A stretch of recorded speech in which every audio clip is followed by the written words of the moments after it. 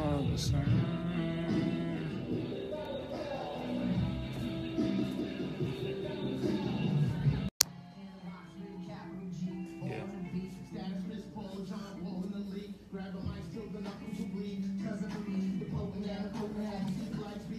Theme music is how I get my day started.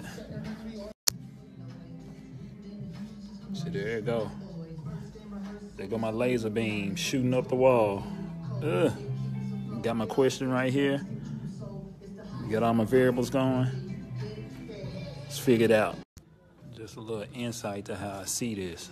See right here? Snapshot locked in place, right? That's when stuff started moving right there. Arrows moving, this, that, and the other. Got my formulas going, right?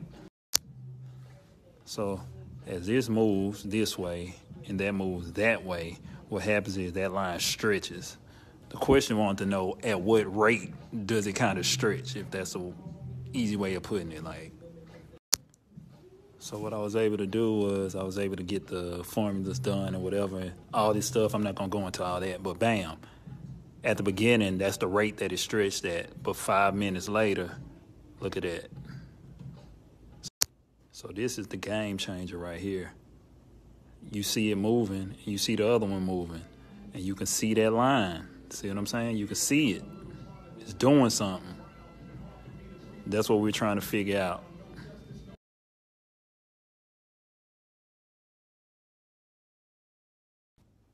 So I'm still out here nerding out today, looking at this problem right here. Computing all this stuff, the examples right here, a whole bunch of crazy stuff. It looks nuts in the book, but it's really not that bad. But yeah, so here how I'm looking at it. So like when I see it in my head, I see the cone, and I know that this is going up. And as this goes up, the water level just keeps rising. Height change, the radius gets bigger and bigger and bigger. Yeah, so here's your formula right there. Volume for a cone is that up here. But I had to use another variable to relate the two things right here together. Bam. So it kind of changes it just a little bit so I won't.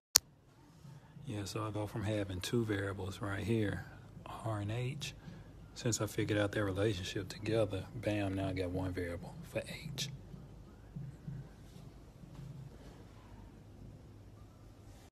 So you can see here, locked.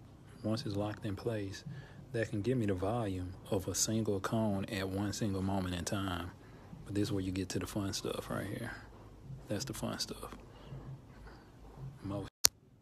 So the water goes into here at a certain rate, and the rate is like 6 centimeters cubed per minute. Question is, how fast does this rise when it's flowing in at that rate? Bam. Here you go. Remember what I said? This is the fun stuff. This is how I get them to see what I see. Look at that. Look at it rise. Look at it rise.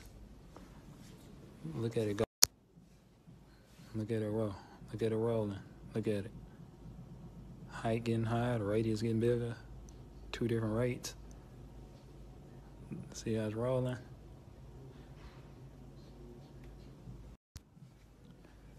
Yeah, so this lets you know how much the volume is changing over time. This lets you know how much the height is changing over time. This is what we're trying to figure out, this one right here. So, got this, scratch that out, so now this is by itself. All I need to do is put in my H there, and my 6 there, which will be a 5 and a 6 there. Yeah, so we're talking about a 10-meter cone. So that's almost like 30-something feet. That's how slow it rises per minute. Almost like half a meter per minute. That's how long it'll take. Fill up.